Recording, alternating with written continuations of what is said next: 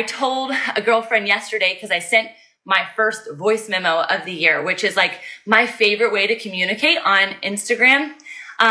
When I have something that I want to share that's more long-winded and that I want people to hear my heart. I want them to hear the excitement, or I want them to hear the sadness, or I want them to hear the concern. And so I sent one, and the reason I had a little bit of trepidation connected to it was I was like, oh man, I got to rest so much this past break, and to see what God did through that inside of me was just like this. I felt like, there's a Marvel character I think he's evil actually. He's got like all the tentacles. I felt like I was just like unplugging the tentacles that I had established out into the world. And God is like, no, come back. Come back and realize that none of those identify you. Come back and recognize that anything that you've plugged into in the past that is not of God, for God, by God, is not safe, and therefore not good, and therefore not God. If you have followed Pedal and Preach at all in the past, I'm going to be coming back live. I think today is Tuesday. Is it Tuesday? Yeah. I'll be coming back actually on Wednesdays at 6 o'clock, but I wanted to be here for the fast on day 2 because I wasn't sure what my energy level was going to be tomorrow, and I knew I could get through this today. And so I wanted to just amp us up, get us excited about the week, and know that He is sovereign. In this, I don't prepare. So you might be like, whoa, where's she going right? Where's she going left? This is my heart. This is who I am. This is us having coffee together, though. No, it's not. We're not having coffee. No coffee on the fast. Let's go water. This is us moving. This is us living life together. This is us having conversations on the spot about what is God doing in your life right now. And I want you to be active in it. I love all the people who are already dropping comments. If you're watching this on replay, drop the replay, share it out with your friends, invite people to join in on what this is. So if you've never done a fast, the intention can be a multitude of things. Scripturally, people fasted when they were mourning. They fasted when they were weeping. They were fasting when they were looking for a move of God. They were fasting to get answers from God. They were fasting, oh my goodness, for a people group, for a large people group. And I don't know about you, but if any of those don't ring stronger, that one for me is where I feel most positioned in this particular season. And it's an interesting shift for me, I'll be honest, because I've been walking with the Lord intimately for about 7.5 years now. And I've been a Christian since I was about 14. But in the past, I felt like I was walking with God, just Him and I. And like, there's nothing wrong with that. You want that intimacy with the Lord. It's wildly important.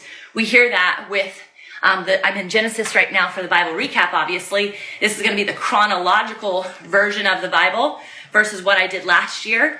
And we know that Adam and Eve walked with Him in the cool of the day. We know that Noah was really intimate with the Lord. We know that Cain and Abel got to talk to Him. There's a lot of conversation individually. But right now, because of the state of the world, God is just calling me to pray on behalf of my brothers and sisters, to pray on behalf of the church. And even though I'm a part of that body, it's a little bit confusing act. And I'll say that because I want to be transparent with you. I do things all the time because God said to, and not because I have an actual plan. Not because I know what that fruit is going to actually bear. Not because I know what He wants out of me or what He wants out of it. All I know is He's good. All I know is He's sovereign. All I know is He's merciful. All I know is when I abide in Him, amazing fruit is going to come out of it. And so this is kind of a part of that. Okay, God, I'll do a corporate fast. I'll invite other people. Okay, God, I'll start on this new journey of really looking from a global perspective rather than an internal perspective. I've done so much internal healing, and that all of us need to. This is the line of always becoming, but knowing that if at large we can open our eyes to what's happening in the spiritual realm and what's happening in the church body of Christian culture as a whole, not secular culture, not of the world, but as the whole entity, man, I think we're going to be able to shift the nation and the nations faster than you think, because we're not going to be so self-absorbed, so self-reflective, and we're going to be externally focused on how can I shift, how can I change, how can I unplug, how can I reestablish, how can I speak life, how can I engage this body of people, how can I turn them into you, God. I think about Moses, and when he came off Mount Sinai from receiving the 10 Commandments, and he had that air of radiance. I've talked about this here before when I was just in awe of the fact that he had to veil his face.